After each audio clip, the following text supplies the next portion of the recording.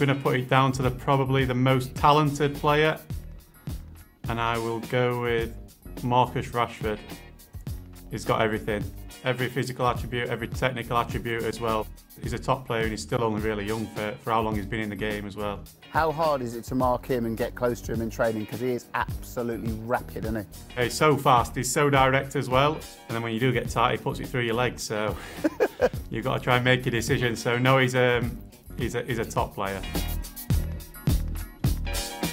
I'll probably put myself up there on the pitch. I'm either moaning at my teammates, moaning at the referee, or moaning at the officials. Apart from myself, I would go with Luke Shaw. Luke Shaw likes a little moan around the place. There's always something up with him. I wouldn't have Luke Shaw down as a moaner. What's he piping up about?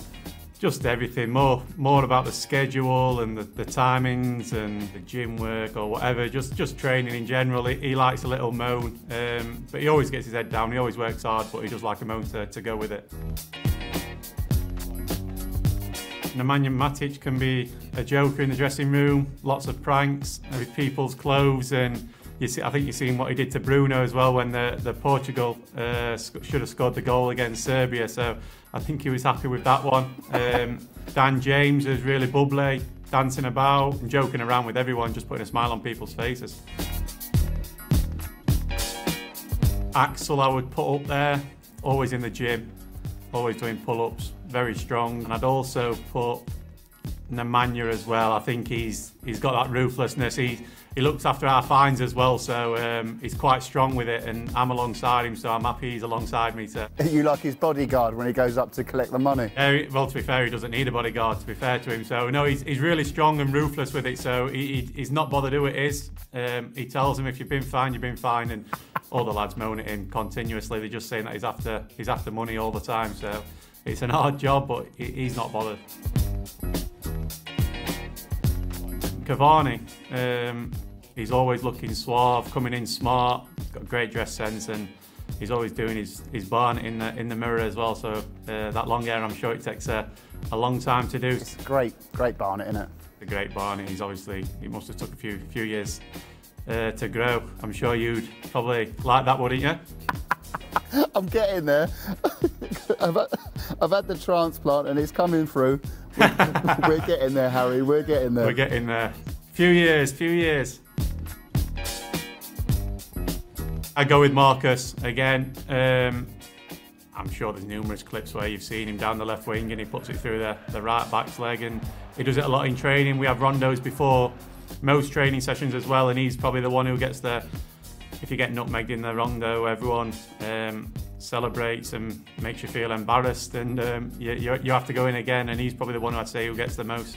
Do you do the flicking of the ear? I've seen a few of the boys do it for when they play two-touch after training. I think they probably stick to it when it's in the summer though. I'm not sure if they quite like it when it's 3 degrees outside and everyone's freezing cold. Because like, if you've got like 13, 14 blokes coming around flicking your ear, I worry about the ear.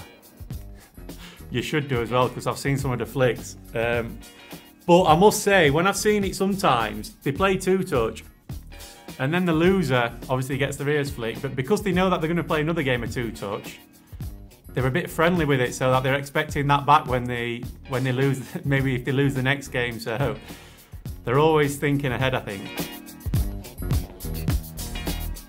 I missed Scott McTominay's before I come. It was a few months before I come, I think he did it, and he was excellent. I think he does fancy himself with singing, so if you ever get him on an interview, maybe get a few lyrics out of him.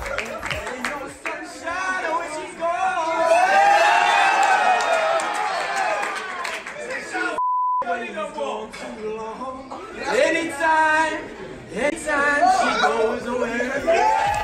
What I've seen is probably Alex Tellez. Yeah? He had a little bit, yeah, good voice, sang I think a Spanish song, so it wasn't the greatest song. I'm sure all the Spanish lads and the Portuguese lads liked it, but he also, I think, can play the guitar as well pretty well, so I think he's not bad on the music department. What did you bring to the party, Harry? Twist again, with a little jiggle in there as well. Twist again? What's that one? Come on, let's twist again. Like we did last summer. That's it, Oh, there we go. Let's twist again, like we did last week. Love it. Top man, Harry. Thanks so much. Cheers. See you soon. See you, mate. Thank you.